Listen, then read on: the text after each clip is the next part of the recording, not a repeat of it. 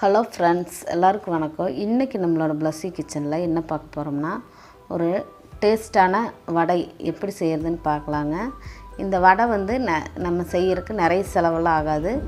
வீட்டில் மீதமான பொருளை வச்சு நம்ம வடை செய்ய போகிறோம். மீதமான உப்புமாவில் நம்ம இன்றைக்கி இந்த வடை சூப்பராக செய்ய போகிறோங்க. வாங்க அதை எப்படி செய்யறதுன்னு பார்க்கலாம். இது பாருங்கள், நம்ம இந்த வெள்ளை ரவை வாங்கி நம்ம உப்புமா செஞ்சுருப்போம். அந்த உப்புமா மீதமாயிடுச்சுன்னா நீங்கள் கவலையே பட வேண்டாம்.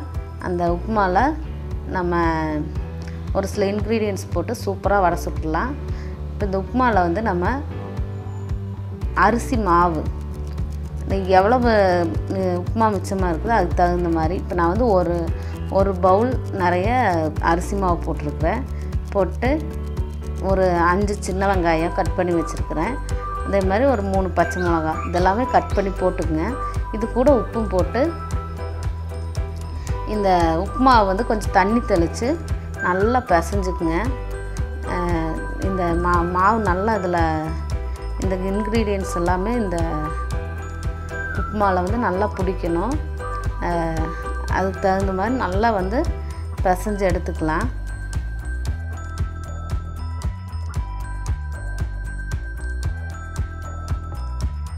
மாதிரி உப்புமா அதிகமாக இருக்கிற மாதிரி தெரிஞ்சுன்னா நீங்கள் கொஞ்சம் அரிசி மாவு கூட எச்சா சேர்த்திக்கலாம். பாருங்கள், இந்த மாதிரி நீங்கள் நல்லா பிசைஞ்சு எடுத்துக்குங்க.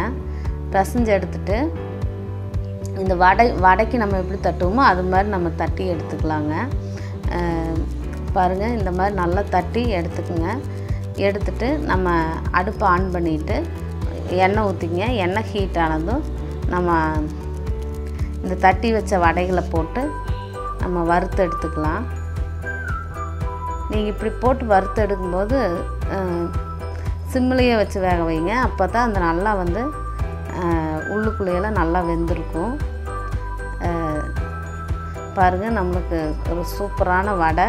அதே நேரத்தில் அந்த நிறைய பேர் உப்புமா மீதமாயிடுச்சுன்னா நிறைய வீட்டில் சாப்பிட மாட்டாங்க. இந்த மாதிரி செஞ்சு கொடுத்தீங்கன்னா ஒரு வடை கூட மிச்சம் இருக்காது, எல்லாமே சாப்பிட்ருவாங்க.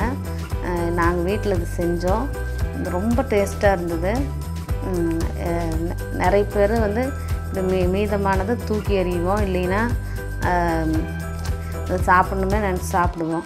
ஆனால் இந்த மாதிரி நீங்கள் வடை செஞ்சு சாப்பிடும்போது எல்லாருக்குமே ரொம்ப பிடிக்கும், ரொம்ப டேஸ்ட்டாகவும் இருக்கும். நீங்கள் ஒரு முறை ட்ரை பண்ணி பாருங்கள். ட்ரை பண்ணி பார்த்துட்டு பாருங்கள், நம்மளோட சூப்பரான வடை சூப்பராக ரெடி ஆயிடுச்சு. ட்ரை பண்ணி பார்த்துட்டு எப்படி இருந்துன்னு உங்களோட கமெண்ட்ஸை எங்களுக்கு எழுதுங்க.